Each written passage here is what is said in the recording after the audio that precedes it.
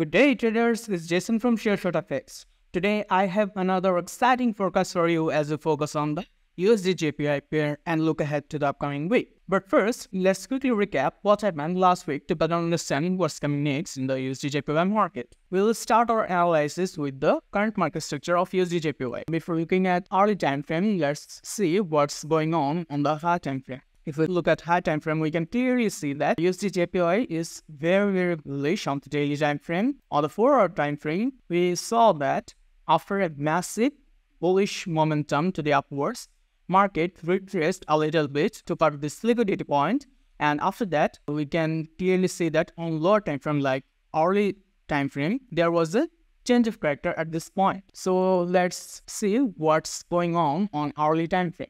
Last week, market was quite bullish at the beginning of the week. Then we saw a little bit of retracement, and with the NFP news announcement, we saw that market changes momentum from bearish to bullish at this point. So look at current market structure, we can clearly see that the market was bearish. As you can see, it was creating lower low, lower highs, lower highs, and at this point it did a charge, which is change of character, and we can see market bullish momentum is entering into the market. Here is our strong swing high.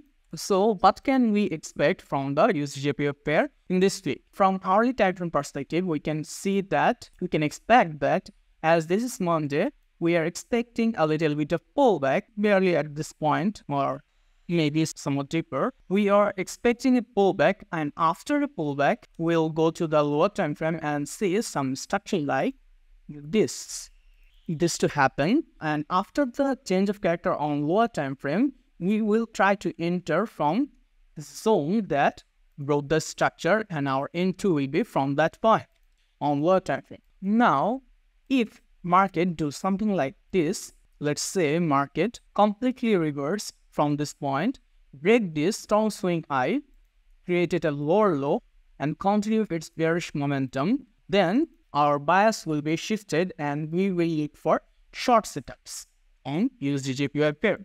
So let's quickly recap our forecast for the Usdjpy for this week.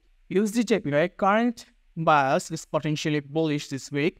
Looking at early time frame, we can see that here, after massive pullback, Usdjpy did a change of character at this point and changed its direction from bearish to bullish. At the beginning of the week, we are expecting a little bit of pullback, and with lower time frame confirmations, we will be looking for a long setup. Based on current technical standpoint, I believe that Usdjpy will continue its bullish trend this week as well. Let's see how the market unfolds this week. It's always important to consider multiple viewpoints when making trading decisions. Remember, forex trading requires risk, so staying informed and managing your risk wisely is the key. That wraps up our Usdjpy forecast for the upcoming week. Make sure to subscribe, Sureshotfx for more valuable forex insights. Wishing you all successful trades. Thanks for joining me today, and I'll catch you in the next video.